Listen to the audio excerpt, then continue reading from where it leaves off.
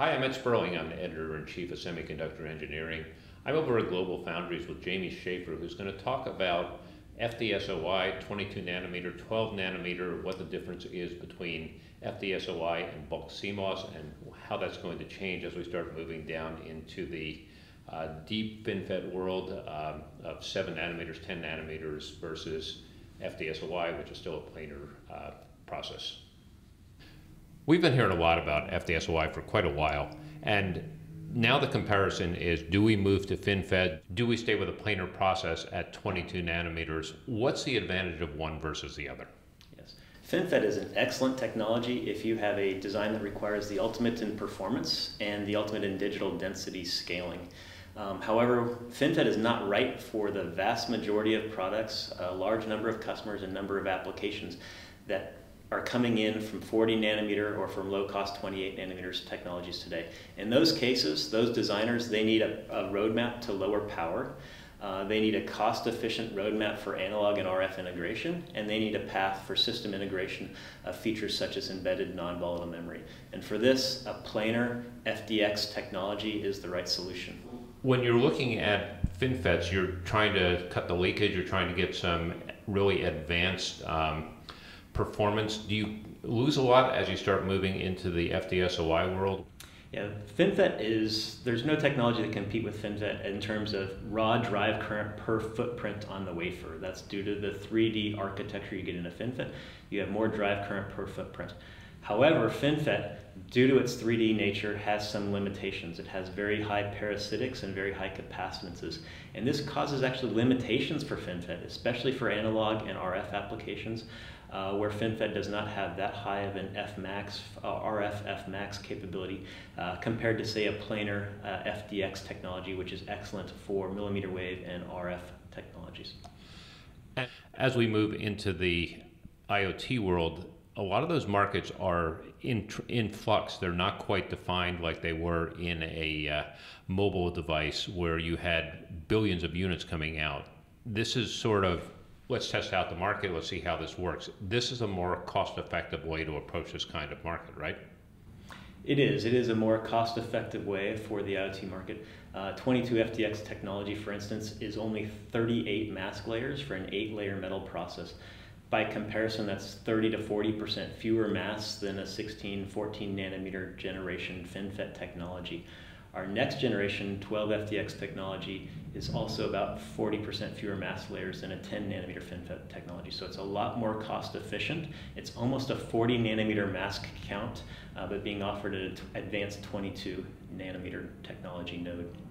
And the mask layers, when you start getting into the FinFET world, we're now talking at 10 nanometers of, what is it, 120 masks or somewhere around that neighborhood? Yeah, there's definitely a mask count explosion. I don't know if it's quite 120, but in FinFET, maybe you have close to 60 masks in a 16, 14 nanometer node. As you go to the 10 nanometer node, you're up into the 70 mask count. And at 7 nanometer, you're probably approaching mid-80s for your overall mask count. So that's a quite large explosion of mask counts. And for low-cost applications, many of these applications can't migrate. They tend to be smaller die, and they don't really benefit from the scaling that you get from a FinFET, and they won't benefit from that extra added complexity. But they still need that roadmap for lower power, and FDX provides that roadmap for those applications. Why don't you draw this out so we can actually visualize it? Sure.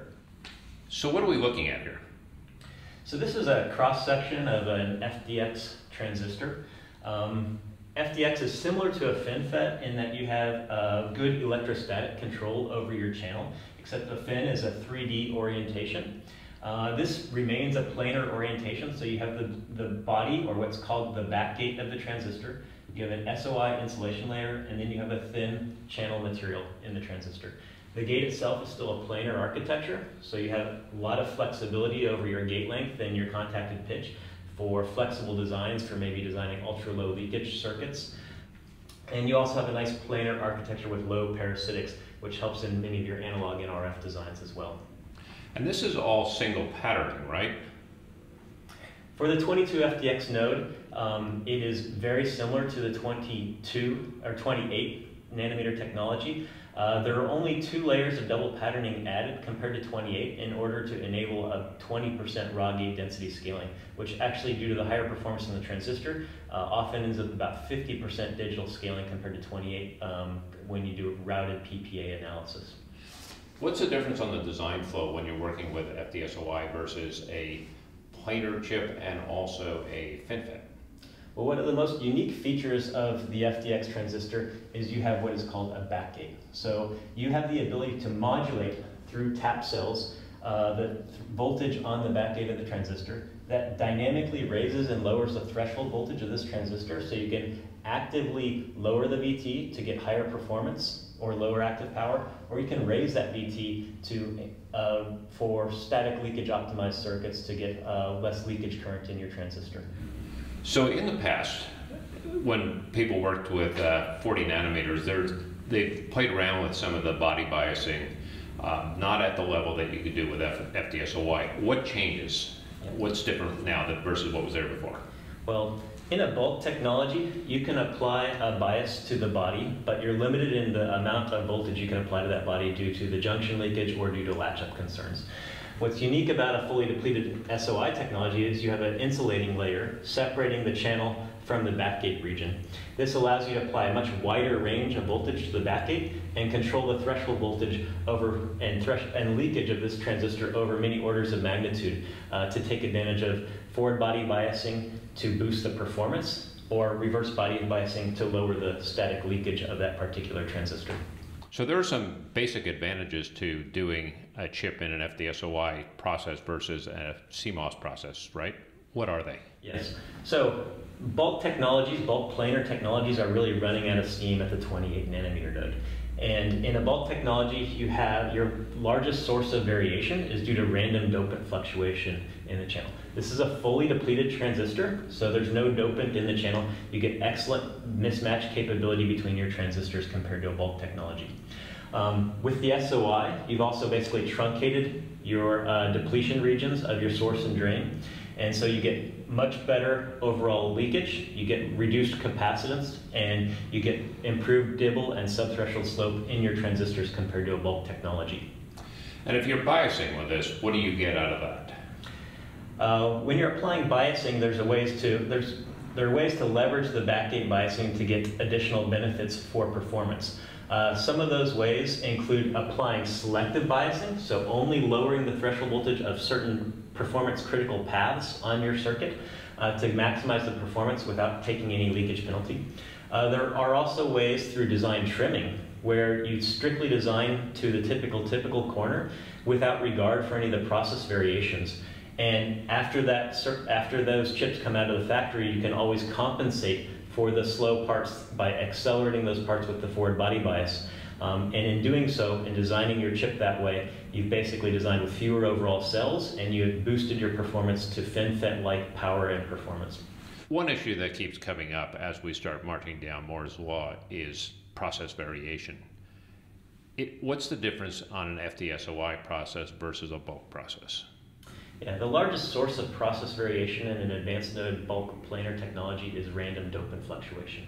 Because this is a fully depleted technology, there's no dopants within the channel. You basically eliminated the random dopant fluctuation to your overall global variation.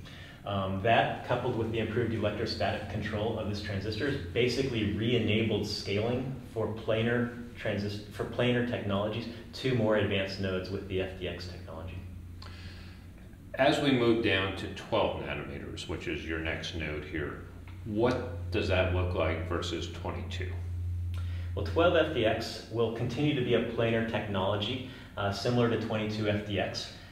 It will be a full node scale, so full node roadmap scaling from 22 FDX. It will carry over a lot of the superior analog and RF characteristics, including the high FT, high F max. It will be optimized for low 1/F noise for analog scaling applications.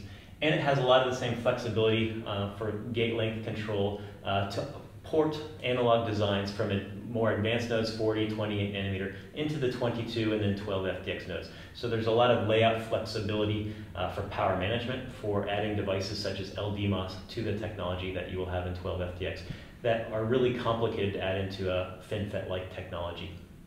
When you get into the FinFET world down at 10 nanometers, 7 nanometers, you're probably into quadruple or even octuple patterning. Where are we with 12 nanometer FDX? Our strategy on the FDX platform has to make it as cost efficient as possible. Many of the applications that are using this are in cost sensitive consumer, mobile, and IoT markets. We chose the 22 nanometer node instead of pushing forward to the 20 nanometer node because it avoids a lot of the costly double patterning that you begin to pick up at the 20 nanometer node, whereas in 22 it's basically the last node of single patterning. As we've marched forward to 12 FDX, our strategy has been very similar. We have stopped short of 10 nanometer, where you start to pick up costly triple and quadruple patterning, and have left that node at a position in terms of contacted polypitch and back-end pitch, where you can still pattern that with only double patterning. Is IP readily available for these processes? Yes, knowing that FDX technology is a differentiated technology, we are providing a full suite of IP through our dedicated IP service provider, who is Invicus. They're providing a complete suite of foundation IP, which includes libraries, memory compilers, GPIOs, PLLs, as well as a complete suite of complex IP that spans power management, interfaces, and SerDes. What are you expecting to see this in terms of production, 22 as well as 12? Well, for 22 FDX, we're prototyping now. We will be volume production ready in Q1 2017. We are on track and yields are running ahead of schedule. The 12 FDX node is going to be ready for prototyping in the second half of 2018. So in terms of the companies that would be going into the FinFET design versus an FD-SOI design, what do they look like? Who will go to one versus the other? So for FinFET, there are really a handful of companies who are the pure lead adopters on most advanced technologies. They have already taken the FinFET roadmap and they're going down that path because they need the highest performance for their applications. Now, most applications require lower power, but they don't necessarily require FinFET level performance.